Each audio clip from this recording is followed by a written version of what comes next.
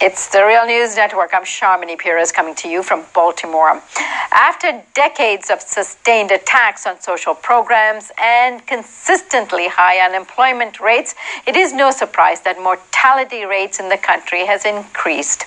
A research team from Columbia University's Mailman School of Public Health in New York has estimated that 875,000 deaths in the United States in year 2000 could be attributed to clusters of social factors bound up with poverty and income inequality. According to U.S. government statistics, some 2.45 million Americans died in year 2000. Thus, the researchers' estimate means that social deprivation was responsible for some 36% of the total deaths that year, a staggering total. Now joining us to discuss all of this from New York City is Michael Hudson. Michael is a distinguished research professor of economics at the University of Missouri, Kansas City. His latest book is Killing the Host: How Financial Parasites and Debt Bondage Destroy the Global Economy. Michael, good to have you with us. Good to be back here. So, Michael, what do you make of these recent research and what it's telling us about the death total in this country? What it tells is almost identical to what has already been narrated for Russia and Greece. And what's responsible for the increasing death rates is actually neoliberal economic policy, neoliberal trade policy, and the polarization and impoverishment of a large part of society. After the Soviet Union broke up in 1991, death rates soared, lifespans shortened, health standards decreased, all throughout the Yeltsin administration, until finally President Putin came in and stabilized matters. Putin said that the destruction caused by neoliberal economic policies had killed more Russians than all of whom died in World War II, the 22 million people. That's the devastation that polarization caused there. Same thing in Greece. In the last 5 years, Greek lifespans are shortened.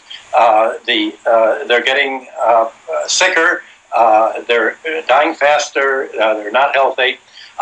Almost all of the British economists of the late 18th century said, when you have poverty, when you have a transfer of wealth to the rich, you're going to have shorter lifespans, and you're also going to have an emigration. The countries that have a hard money policy, a creditor policy, people are going to emigrate. Now, at that time, that was why England was gaining immigrants. It was gaining skilled labor. It was gaining people to work in its industry because other countries were still in the post-feudal system and were driving them out. Russia had a huge emigration of skilled labor, largely to Germany and to the United States, especially of information technology. Greece has a heavy outflow of labor. The Baltic states have had almost a 10% decline in their population in the last decade as a result of their neoliberal policies. Also, health problems are rising. Now, the question is, in America, now that you're having, as a result of this polarization, shorter lifespans, worse health, worse diets, where are the Americans going to emigrate? Nobody can figure that one out yet. Seems nowhere for them to go because they don't speak a foreign language. The Russians, the Greeks, most Europeans all somehow have to learn English in school. What's your question for the Prime Minister? The question is, do you regret the personal damage that your scaremongering campaign has done to your reputation and legacy? Personal damage. Well, James, with respect, I just don't agree. I think there's a very positive case for staying in a reformed European Union. It's about jobs. It's about Britain's strength and place in the world. It's about keeping us safe. But I do think there are real risks from leaving. And I don't want to wake up on June the 24th. Scaremongering, well, I don't accept it's scaremongering, sir. I am genuinely worried about Britain leaving the single market. Given recent exchanges over the last few weeks, do you still think that Boris Johnson would make a good Prime Minister? I think Boris is a very talented politician. He was a great mayor of London, and I've always said he's got a huge amount to give to public service and public life. I don't get to pick the next Prime Minister. That will be a decision made by the party and by the country when the country votes. And so I'm not going to put the black spot on anyone by saying who should or shouldn't do the job, but he's a very talented guy. On this issue, we disagree. I really think we'll be making a big mistake as a country. Does that work for you, Fiona? I don't quite answer the question. You haven't answered the question. The question was, do I think Boris should be the next Prime Minister? I'm saying I'm not going to... A good one. I've said he's been a great mayor of London. He's got plenty of left fuel in the tank, and I'll let other people decide. And that's as far as I'm going to go. No. Let me finish now, because I've seen you interrupt many people beforehand. Let me finish now.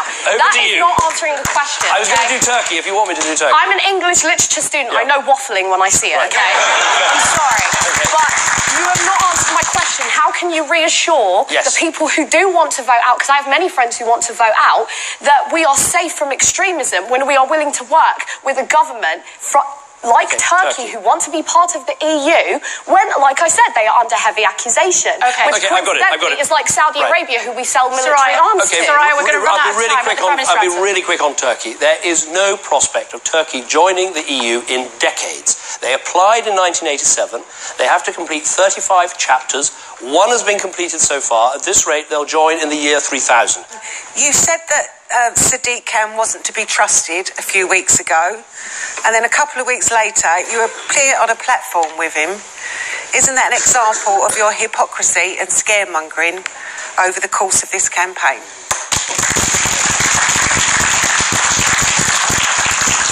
Well, obviously I don't think so, and I'll try and convince you why it was the right thing to do. Look, we had a lively election campaign in London. I think some of the people he chose to share a platform with, I didn't think it was the right choice. And I criticised that. Questions were asked of him, but he was elected by the people of London. And I think the right thing for a Prime Minister to do is to work with an elected Mayor of London for the good of people in London. There's a lot of stuff we're going to have to do together. Let's try and improve the transport system. Let's make sure we have cleaner air. Let's make sure we have good public services. Now, Sadiq and I disagree about many things. We'll try and work together. But on this issue of Europe, we agree. Now say it clear! On Britain's streets, tempers are becoming frayed as make-your-mind-up time approaches. So what? Nobody was working around before Europe came about? You're changing the worst! At the heart of the debate, fears Europe's freedom of movement rules mean UK immigration is out of control.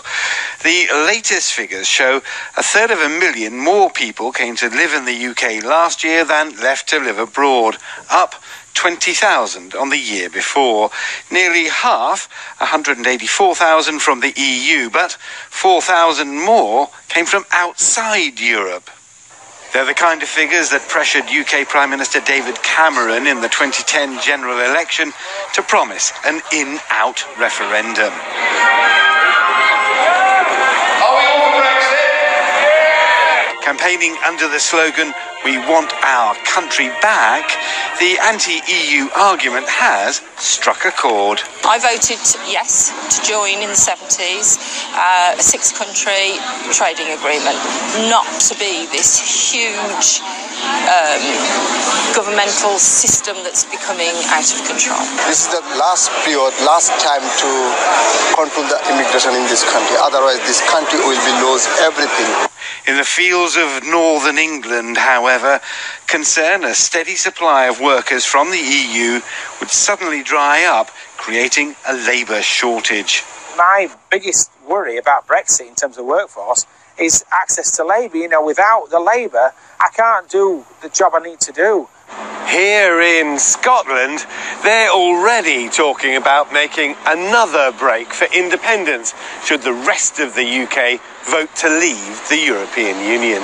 I voted yes anyway for independence, so I would hope so, yes. The EU isn't great, but in fact, it's kind of rubbish, but it's not as bad as the UK government. If we break from Europe, then we'll definitely go for another referendum. And with the EU suffering economic malaise and high unemployment, and its southern borders gripped in an unprecedented migrant crisis, there are fears for the future of the wider European enterprise. The stakes in Britain's EU referendum really couldn't be greater. Richard Bestick, CCTV, London.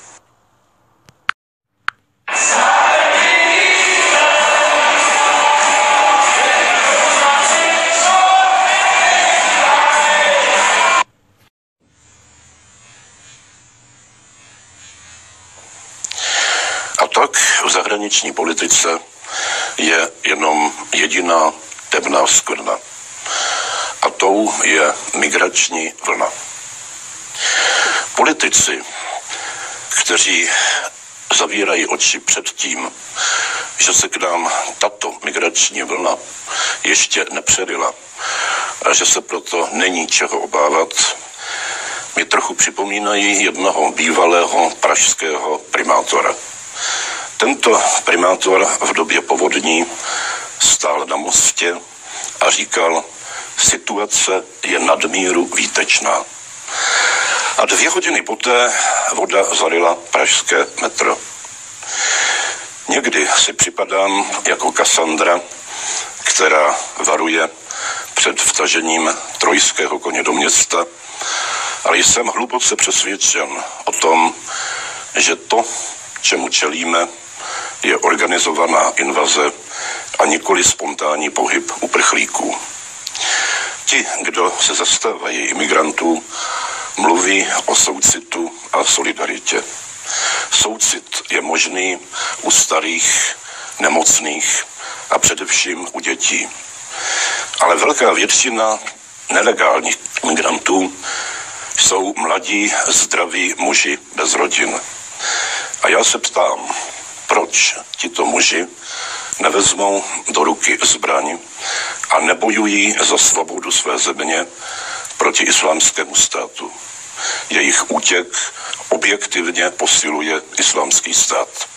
A já si nedovedu představit, že v době, kdy z protektorátu prchali naši mladí muži, prchali proto, aby ve Velké Británii dostávali sociální dávky. Prchali proto, aby bojovali za svobodu své země.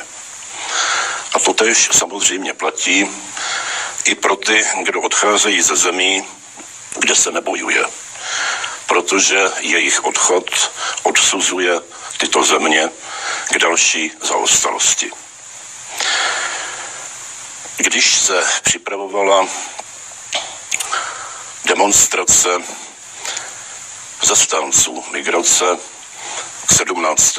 listopadu, tak jsem od jedné z našich zpravodajských služeb dostal informaci, že na transparentu této demonstrace má být nápis tahle země není naše, refugees welcome.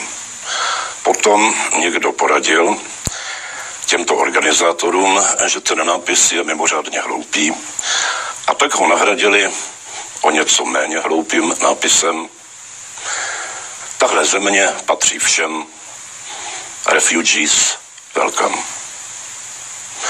A závěrem svého vánočního poselství bych vám chtěl říci 2 jasné věty. Tahle země je naše.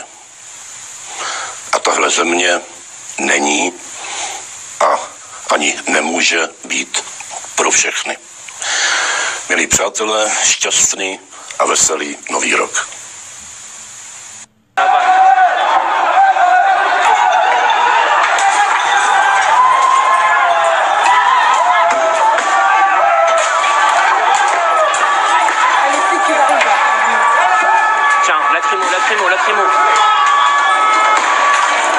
Lacrymo, les mecs.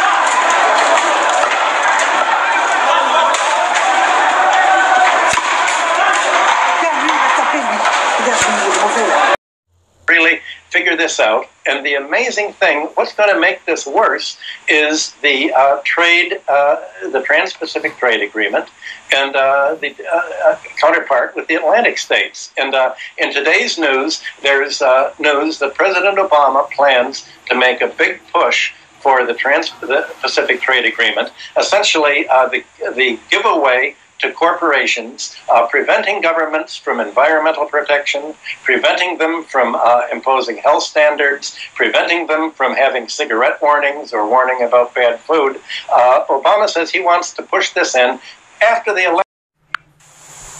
Here in Britain, we are about to vote in a watershed referendum in which we're being asked to permanently hand over all our political power to people who've been wrong about everything so that they can rule over us like kings. Sound like a deal? It's not being presented to us in exactly those terms, of course, because we're being conned. That's right, we're being swindled out of our sovereignty, our democracy, our security, and our freedom by corrupt, self-serving career politicians who've never had a real job between them. Some of my American friends seem to think that the European Union is a kind of United States of Europe, and therefore a good thing. In fact, it's more akin to a new Soviet Union, and that's why Britain needs to get out. It doesn't have a constitution that guarantees fundamental liberties and government by consent, because its primary purpose is to eliminate the need for democratic consent, to empower politicians at the people's expense, and to make them our rulers, not our servants. Career politicians hate democracy because it holds them to account, at least up to a point. It means that every few years they have to justify themselves to plebs like you and me. It must infuriate them to think that their influential, well-paid jobs and their grand utopian political projects depend entirely on the shallow opinions of idiots like us. Of course they're going to try to remove us from the equation. We are the problem. The European Union was designed from the outset to take care of that problem by removing the people from the governing process entirely so that career politicians and their friends in big business could form a cozy cartel for their mutual convenience. This is why small business in the European Union is buried under an avalanche of unnecessary, petty, meddling regulation that prevents it from competing effectively with big business. It's also why what passes for democracy in the European Union is like a building on a movie set, all front and no substance. Because when you're imposing a grand political plan on people, you can't just abolish democracy, or there might be riots. So you give them a kind of decaf version, where people are elected to a puppet parliament, an assembly of powerless political eunuchs who are not allowed to initiate any legislation or remove the government. And most of them are quite happy to go along with the charade because they're so well paid for it, obscenely well paid. Like everyone in hock to the European Union, they're effectively being bribed with our money.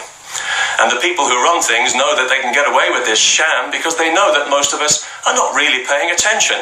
After all, it's only Europe. But of course, it's not Europe at all, is it? It's the European Union, an authoritarian political entity that's been superimposed on Europe by unscrupulous career politicians who have stolen Europe's good name. If you look into many of the people who are urging us to stay in, you'll find that they're motivated by grubby self-interest, whether it's a fat EU pension they don't want to lose, or a fat EU job that they've got their eye on, or a lucrative grant that they've been receiving, or some other kind of European Union money, meaning our money, that's going into their pocket. It's what we in Britain have come to know as the Kinnock factor. Look into it yourself and you'll see. Recently, the worst US president in history arrived in Britain to lecture us and to threaten us if we leave the EU. In doing so, he showed himself to be as arrogant and dishonest as he is weak and incompetent, and nobody was a bit surprised. What he didn't tell us is that he wants us to stay in because he wants to push through a sinister trade deal with the European Union that will give American corporations the right to sue the British government if it passes laws that affect their profits. But the European Union at its core is not about trade, it's about power. Trade is the blindfold they've used from the beginning. And even now, in this referendum campaign, they're focusing obsessively on transient economic issues. You'll be better off, you'll be worse off by this amount, by that amount. Who knows and who cares? But suddenly, everybody is a clairvoyant to deflect our attention away from the real question, which is, who makes the laws that we have to live by? And how accountable are they directly to us? That's all that matters in this referendum, because everything else flows from that. If you can't remove the people who govern you, you live in a dictatorship, however many fancy labels and buttons and bows they dress it all up in. We cannot remove the people who run the European Union, no matter what they do, so they do what they want. They remove elected governments whose policies they don't approve of. They overturn and ignore democratic ballots whose results they don't like. They break their own rules whenever it suits them with absolute impunity. And their fantasy currency has impoverished a whole generation in southern Europe, where youth unemployment is now 50%. Everything they've touched has been a disaster. They couldn't have done a worse job if they purposely set out to screw things up. And we want to give these people even more power? Are we insane? They meddled in Ukraine and got Putin's attention. Now they want a European army to face him down, with them in charge, elected by nobody except each other. Their reckless insistence on wide-open borders has turned a manageable refugee crisis into a full-scale illegal invasion by hundreds of thousands of fighting-age third-world Muslim men who never stop telling us how much they hate our society, and we can't deport any of them no matter what they do, and they know that. And because none of them are screened in any way, Europe is now riddled with Islamic State terror cells. And everybody knows it's only a matter of time before the next massacre. The two countries that have opened their doors most widely, Sweden and Germany, are now plagued by an epidemic of migrant rape and sexual assault, while the police and the media do their best to cover it up. Soon all those men will have EU passports, and then they can come here and terrorise British women. And there's nothing that our miserable excuse for a government can do about it, because they've sold out our sovereignty to a bunch of unelected bureaucrats who don't have to care what we think about anything, because we've been left high and dry with no means of making them care. Why would free people ever sign up to an arrangement like that unless they were conned into it?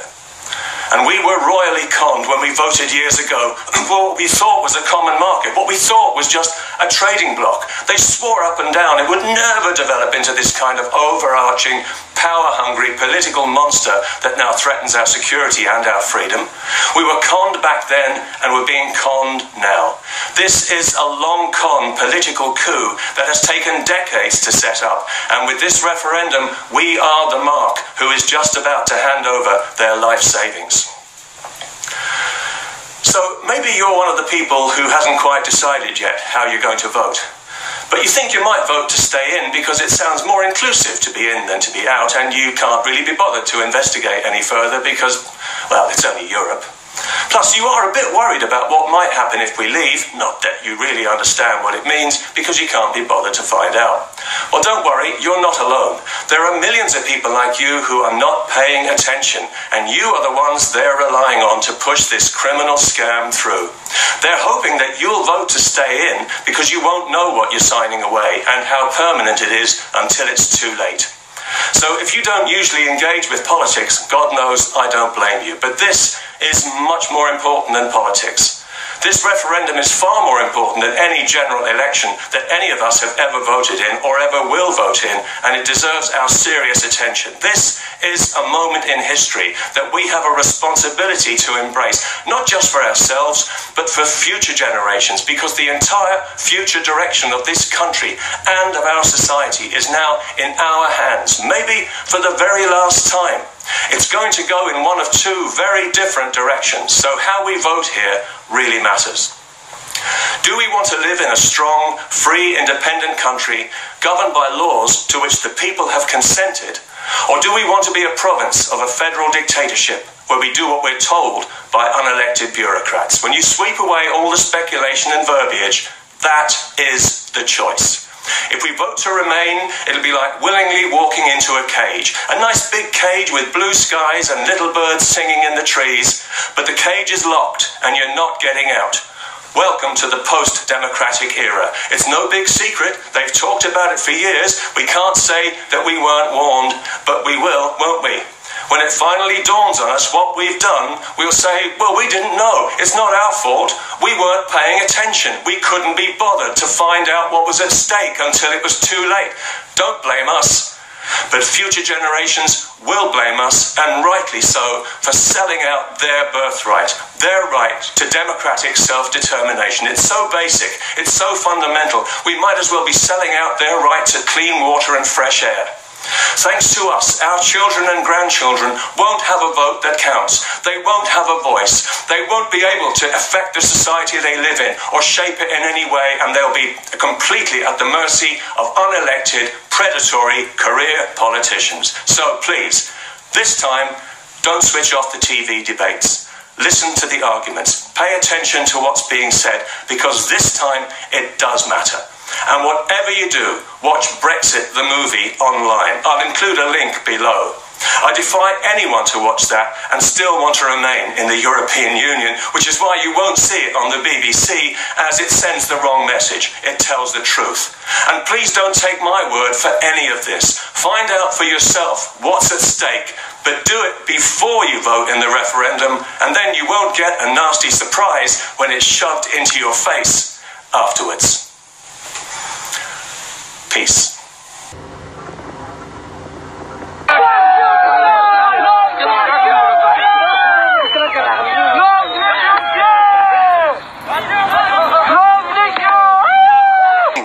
Black and Asian people should come here in hundreds of millions. It's not right that for 500 years, imperialism has looted our country of all our wealth, has destroyed our country. We will come here, we have been coming here, and we will continue to come here in hundreds of millions until indeed Gaddafi said Europe will turn black.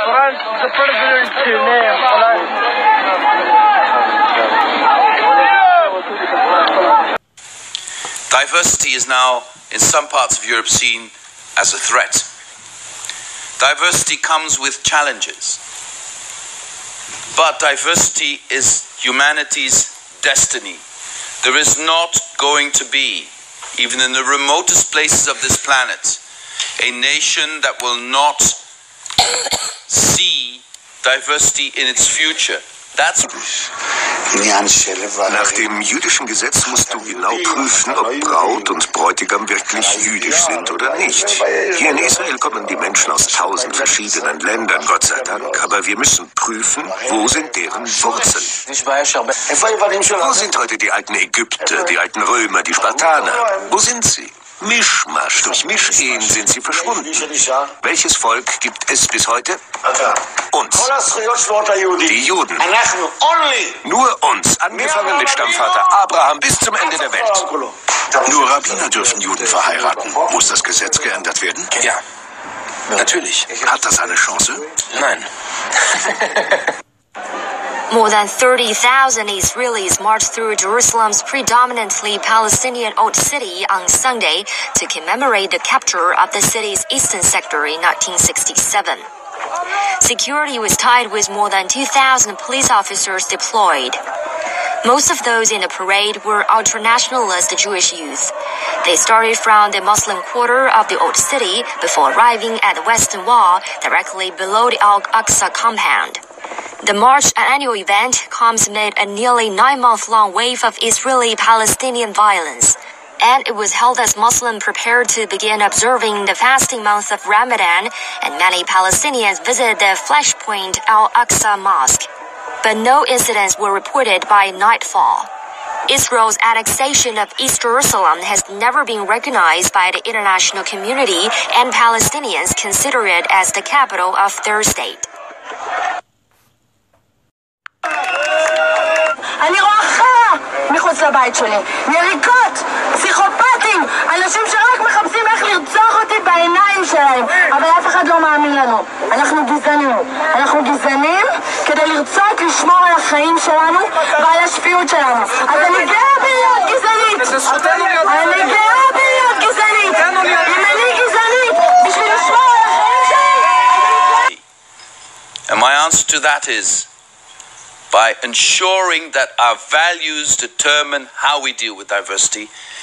This is the most important vote you will ever cast in your lifetime. So listen up. They're lying to you about Brexit. All this chicken little, the sky is falling. There'll be World War III if Britain leaves the EU. There'll be economic catastrophe. It's all total bollocks. The EU isn't planning to become a federal superstate accountable only to the bureaucrats who profit from it. It already is one. It already has a central bank, a president, a currency, a criminal justice system, a passport, a flag, an anthem. These are all defining characteristics of a nation state. They lecture us all day about nationalism being evil, while trying to build a contrived pan-European nationality. Because it's not about free trade, it's not about peace, it's about obliterating the nation state and replacing it with their own Byzantine United States of Europe and seizing raw power. They lied to us from the start. They claimed it was just going to be a free trade zone. It's already a sprawling empire. And isn't it an amazing coincidence that all the economic, academic, NGO and arts organisations who are fear-mongering about Britain leaving the EU are being bankrolled by the EU. The EU pays organisations to call for the EU to be given more power. The EU then seizes more power, claiming it did so in response to popular demand. These are the same groups you now see all over the news, claiming that Brexit will lead to the apocalypse. They're lying to you, because they don't want their slush fund to come to an end. There's all this fear-mongering about massive job losses. The only job losses are going to be MEPs falling off the Brussels gravy train, the £3,500 a month general expenses, the business class refunds for budget flights, the €12,000 a month staff budget, the private shopping malls that aren't even open to the peasant public. And these MEPs don't even have to submit receipts. It's all a massive bribe to buy their obedience. EU officials pay a flat tax of just 21%. They're making decisions that have fiscal consequences for ordinary people, while themselves being exempt from those consequences. Power without responsibility. The ultimate form of authoritarianism. You've heard it said that the EU is undemocratic. It's not undemocratic, it's anti-democratic. Look at how the European Union responds when citizens in Europe vote to reject its mandates. In Denmark, Ireland, France, the Netherlands, Greece, the people voted to reject the Maastricht Treaty, to reject the Nice Treaty, to reject the EU Constitution, to reject the Lisbon Treaty, to reject the Euro bailout. And every time the EU either made them vote again to get the result they wanted, or simply ignored the vote altogether. Listen to what Jean-Luc Dehaene, the former Belgian Prime Minister, said about a referendum on the EU Constitution. If the answer is no, the vote will probably have to be done again, because it absolutely has to be a yes. Listen to what Jean-Claude Juncker, the current president of the EU Commission, said about the French referendum on the EU Constitution. If it's a yes, we will say on we go. And if it's a no, we will say we continue. This is the same guy who said, quote, when it becomes serious, we have to lie. These people have nothing but contempt for your democratic rights. Look at the Eurozone bailouts. Under Article 125 of the EU's treaty, the bailouts were completely illegal. Under the EU's own rules, they were illegal. When Papandreou called for a referendum on the Greek bailout, he was turfed out and replaced with a Eurocrat. The same thing happened to Berlusconi when he said that the euro had made Italians poorer. He survived 1 million scandals, but as soon as he defied the EU, he was gone. This is how they treat leaders who, God forbid, value the democratic rights of their own people. Juncker spelled it out when he said, quote, there can be no democratic choice against the European treaties. If the EU were a country applying to join itself, it would be rejected on the grounds of being insufficiently democratic. Look at the EU Commission. It's the EU's government as well as its legislative body. There's no separation whatsoever. Imagine the Obama White House writing a law to ban all guns and then passing it with virtually no input from Congress. That's practically how the EU operates. That's not a democratic institution. That's a tyranny. Why would we want to be part of an institution that's inherently anti-democratic? An institution that seeks to regulate and control every aspect of human behaviour. A complete insult to British common law, which holds that freedoms that are not explicitly prohibited are implicitly allowed. An institution whose Euro judges have declared that their decisions take precedence over national constitutions and parliaments. Do you want to live in a democracy or a technocracy? Do you want to have the power to remove the people that govern you, or be at the whim of bureaucrats who you didn't even elect, being ruled by people whose names you don't even know? Do you recognise this man? No. Do you recognise that man? No. I challenge you to name almost any of them. We sacrificed our democracy, our sovereignty, in return for promises of peace and prosperity. And this is what we got in return. MEPs who we don't even vote for. They're completely ceremonial. They have no power. The EU Parliament can't even propose or repeal laws. It's all done by unelected commissioners who scheme behind the scenes with lobbyists. Parliamentary democracy, once every 5 years, you can throw everything out of the window and start again. With this, once something is European law, there is nothing through a democratic process the voter can do to change it. The people whom we elect to go to Brussels have almost no power at all. They do what they're told. Got even less power than the House of Lords, for goodness sake. Our votes for these people are pointless. They are fundamentally pointless. We need to talk about immigration because the polls show that this is the issue that's going to swing this vote. So if you're enjoying the cultural enrichment that millions of Muslim migrants are bringing to Europe, then how about 75 million more? The EU is being blackmailed by Turkey to speed up its acceptance into the European Union. If that happens, 75 million Turks could eventually have the right to live in the UK. We've already got record net immigration. We're full. 333,000 immigrants pouring into the UK every single year, more than half of whom are from other EU countries. Double the number from EU countries that they first claimed. Now 500,000 more migrants from the Middle East and North Africa who have entered Europe over the past year could make their way to Britain from 2020 under EU free movement rules. If we continue down this path of political integration, EU-mandated quotas could see us swamped with millions more Muslim migrants just like Germany. We won't be in a position to say no. This is already putting an incredible strain on our public services and the NHS. We've got a chronic housing shortage. We've got record homelessness. And thanks to the EU's open border policy, southern European states simply waved millions of migrants through, knowing that they would head to the northern European welfare states and would become someone else's burden. Now Sweden and Germany are making their own people homeless to accommodate migrants who have nothing but contempt for our culture. People from an aggressive and regressive belief system who hate the West even though we shower them with benefits. So unless you want parts of Britain to become Brussels-style radicalised Islamic ghettos, we need to take back control of our borders. Like any big government outfit, the EU also wants to import millions more people who will become dependent on big government. Why? Because they'll vote for more big government. Despite the official Leave campaign shying away from immigration, the polls show that this is the primary issue motivating voters. This is how we win, by putting immigration at the forefront where it deserves to be.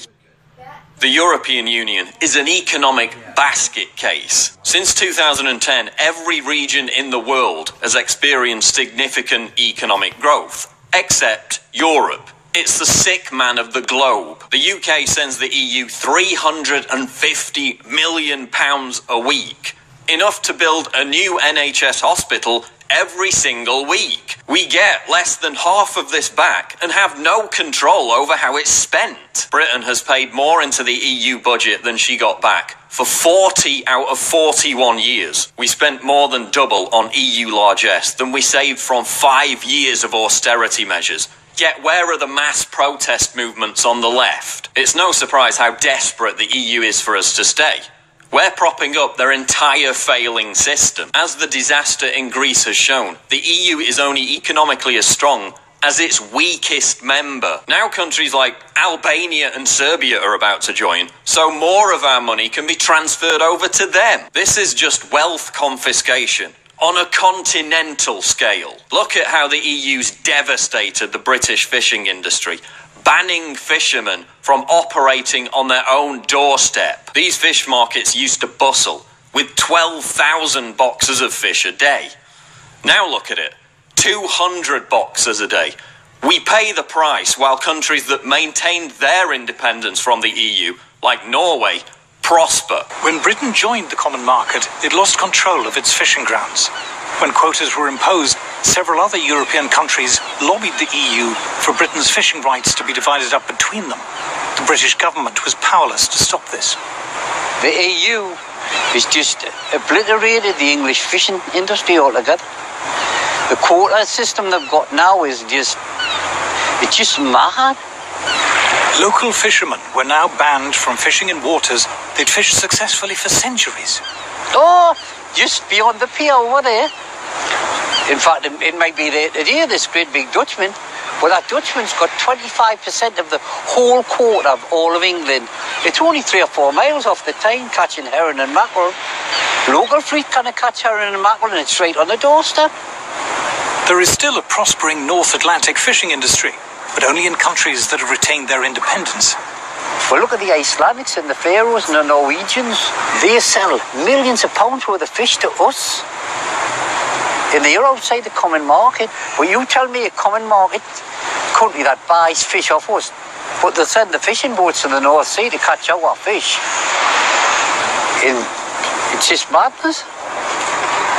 The EU has been paying British fishermen to destroy their boats. Inside the EU, Britain isn't even allowed to negotiate its own trade deals. It has to fall in line with the other 27 countries. But what's going to happen to British exports to the EU if we leave? The EU takes 55% of Swiss exports and 81% of Norwegian exports, both of which aren't in the EU. The EU isn't going to stop trading with us if we leave. They need us. We'd be their biggest export market. We'd also be free to sign trade deals with countries that are actually growing economically and not be bound by the EU ball and chain. But aren't we taking a huge leap into the unknown if we leave? Claim the Remain camp fearmongers. Really? Well, look at Switzerland, the highest quality of life in the world, 5 times the exports of the UK, one of the lowest unemployment rates in the world, low taxes, few regulations, a GDP twice as high as Britain, the same for wages, direct democracy. The people decide when there's a referendum, not the politicians. Switzerland still trades with the EU, and it doesn't have to apply any of their endless regulations domestically, whereas Britain has to apply 100% of them. I mean, what's not to like? Switzerland has flourished precisely because it's not in the EU. Why can't we follow their example? Look at Iceland, same story. Look at Guernsey. Its head of state is the Queen. It uses the pound. It has a parliamentary democracy. It has control over its own borders. It has a thriving economy, a high standard of living. Crime is virtually non-existent. Guernsey is not in the European Union. Why can't we follow their example? The EU is so fixated with regulating and controlling our every activity. They're now banning kettles, toasters, hairdryers, and light bulbs if they're not eco-friendly enough. Big corporations love the EU because they can afford to adopt its endless list of onerous regulations. This enables them to strangle their competition, the small and up-and-coming businesses whose growth is hindered by these regulations. Despite the fact that only 6% of their exports go to EU countries, small businesses in the UK have to comply with 100% of EU regulations. A salmon smoker in London had to pay thousands of pounds to comply with EU allergy regulations to say that his product contained fish. Gee, do you think the consumer would already know, if they're buying salmon, that it contains fish? Look at how the EU conspired with pharmaceutical companies to ban vitamin supplements. Only Big Pharma could afford to run all the safety tests, even though there was no safety issue in the first place. Independent herbalists couldn't afford those tests, and they went out of business. Look at how the EU and big corporations conspired to switch cars over to diesel fuel to corner the market. Oh, but it was all for a good cause, a 15% reduction in CO2, because they really care about us. What they didn't tell you was that compared to petrol, diesel emits 22 times more pollutants that penetrate our lungs, brains, and hearts. For a crony capitalist deal, the EU imposed regulations that actually killed untold numbers of people. Why would we want to remain part of an institution that's designed to screw over small businesses and the middle class? Why wouldn't we want to leave an institution that jacks up our cost of living by slapping regulations and tariffs on everything that we consume? The EU's anemic economic growth has left its member states at the mercy of mass uprisings and civil unrest. That's why far-right extremist parties are now soaring in popularity. People are getting more desperate. Mass riots are now becoming more commonplace as a result of the EU's disastrous economic policies. So in what way does staying in the EU make us any safer? The Vote Leave campaign is based on sound arguments, facts, logic, statistics. The Vote Remain campaign is based on fear-mongering and hyperbole. Cameron saying there's going to be a new world war if we leave, relying on people not knowing the difference between the EU and NATO. I mean, what an insult to your intelligence. Cameron saying that the leader of ISIS would support Brexit. I mean, what's next? Is Cameron going to claim that Satan himself is in favour of Britain leaving the EU? This is Project Fear. This proves that their arguments are baseless because all they can appeal to is irrational panic. They're relying on the tyranny of the status quo and people being psychologically averse to change. That's all they've got. They're so desperate. They're sending out instructions to voters, telling them how to tick the Remain box on the ballot. They're sending out referendum polling cards to non-British EU citizens who aren't supposed to be allowed to vote. Oh, but we need to remain in Europe to have an influence, they tell us. Really? Is that why since the late 80s, every time the UK voted against an EU legislative proposal, the UK lost the vote? 70 times. Is that what you call influence? A vote to leave is a vote for the people. It's a vote for small business. It's a vote for lower taxes. It's a vote for cheaper household bills. It's a vote for lower fuel costs. It's a vote for cheaper food prices once we escape the burden of the odious common agricultural policy. It's a vote to free ourselves of these shackles. It's a rejection of the obnoxious elites in Brussels getting fat off their thousands and thousands of pounds of taxpayer-funded expenses. It's a rejection of an institution so authoritarian that it has brazenly rejected the democratic will of the European people time and time again. With general elections, it doesn't really matter who you vote for, Conservative or Labour, because you know that in 4 years' time, you can change your mind. This time, you can't change your mind. This time is for keeps. This referendum is the most important political act that has happened in my lifetime. This is about our future, our freedom, our democracy, our right to govern ourselves. What really matters is that you should have the power to remove the people who govern you. The reason why the suffragettes went to all that trouble to get the vote was because they wanted to, they themselves, be treated as grown-ups and decide their own destiny. How on earth does handing over more power and more money every single year to a failing, corrupt institution like the EU make Britain any stronger? In what universe is handing over control of our country to people who we didn't elect, who don't represent us, a good idea? To what problem is the EU a solution for your future, for your children's future, for the future of a free and prosperous Britain? On June 23rd, vote leave.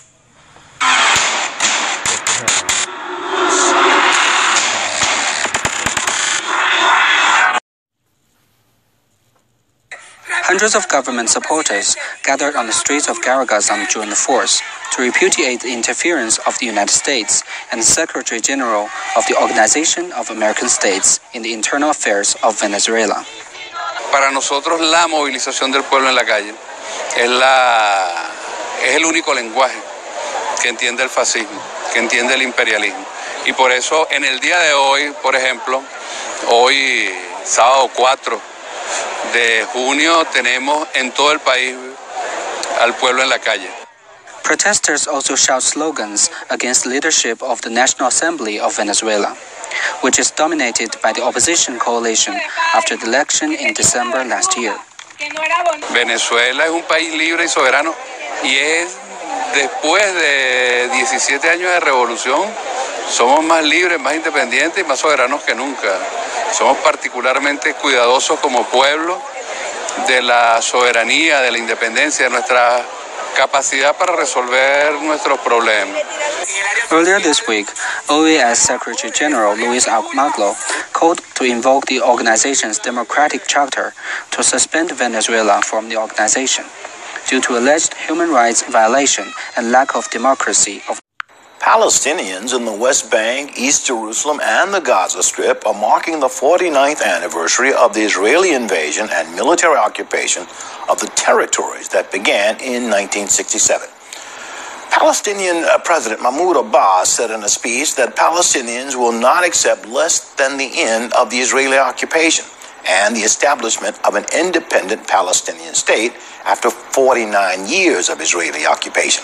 Abbas said East Jerusalem must be the capital of the Palestinian state. Israel occupied the West Bank, East Jerusalem, the Gaza Strip, the Golan Heights of Syria, and Egypt's Sinai Peninsula in 1967. It pulled out from the Sinai following the 1978 peace treaty signed at Camp David with Egypt.